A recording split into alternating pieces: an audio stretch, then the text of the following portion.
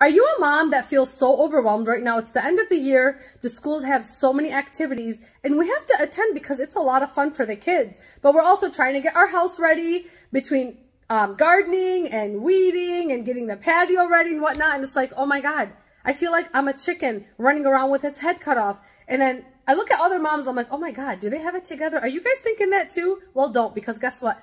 Nobody has it together. Everyone has these days and it's okay. You know, I forgot about my son's date night with me because I'd been overwhelmed and he didn't say anything because I think he felt a little bad.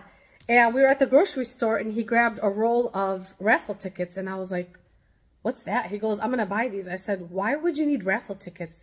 He said, I just want them. Then we got home. He said, pick one. I picked one. He came back to me and he wrote on the back, date night with AJ.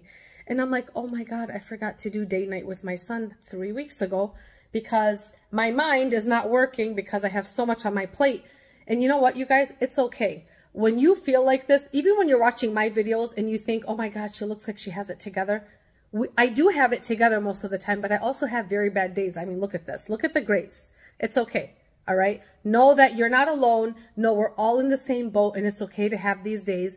And sometimes we need a little reminder that we are forgetting what's most important. Have a good day, everybody. Try to keep it together the next 2 weeks.